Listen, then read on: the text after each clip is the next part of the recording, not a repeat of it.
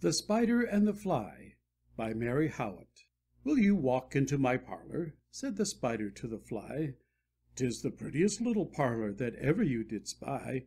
The way into my parlor is up a winding stair, and I've many curious things to show when you are there."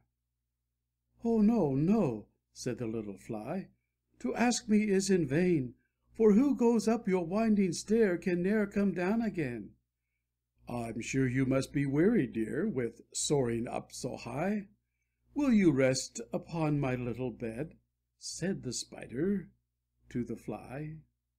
"There are pretty curtains drawn around, the sheets are fine and thin, and if you like to rest a while, I'll snugly tuck you in." "Oh, no, no," said the little Fly, "for I've often heard it said they never, never wake again who sleep upon your bed." Said the cunning Spider to the Fly, "Dear friend, what can I do to prove the warm affection I've always felt for you?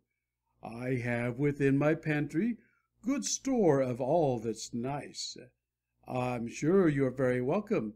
Will you please to take a slice?" "Oh, no, no," said the little Fly, "kind sir, that cannot be. I've heard what's in your pantry, and I do not wish to see." "Sweet creature," said the Spider, "you're witty and you're wise. How handsome are your gauzy wings! How brilliant are your eyes!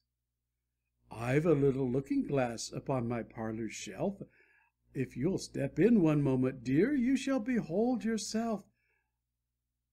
"I thank you, gentle sir," she said, "for what you're pleased to say, and bidding you good morning now, I'll call another day." The Spider turned him round about and went into his den, for well he knew the silly Fly would soon come back again. So he wove a subtle web in a little corner sly, and set his table ready to dine upon the Fly. Then he came out to his door again, and merrily did sing, "Come hither, hither, pretty Fly, with the pearl and silver wing. Your robes are green and purple, there's a crest upon your head. Your eyes are like the diamond bright, but mine are dull as lead." Alas, alas, how very soon this silly little Fly, hearing his wily flattering words, came slowly flitting by. With buzzing wings she hung aloft, then near and nearer drew, thinking only of her brilliant eyes and green and purple hue, thinking only of her crested head, poor foolish thing. At last up jumped the cunning Spider, and fiercely held her fast. He dragged her up his winding stair into his dismal den, within his little parlor, but she ne'er came out again.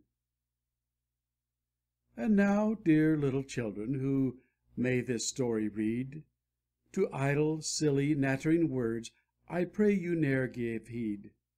Unto an evil counselor close heart and ear and eye, and take a lesson from this tale of the Spider and the Fly.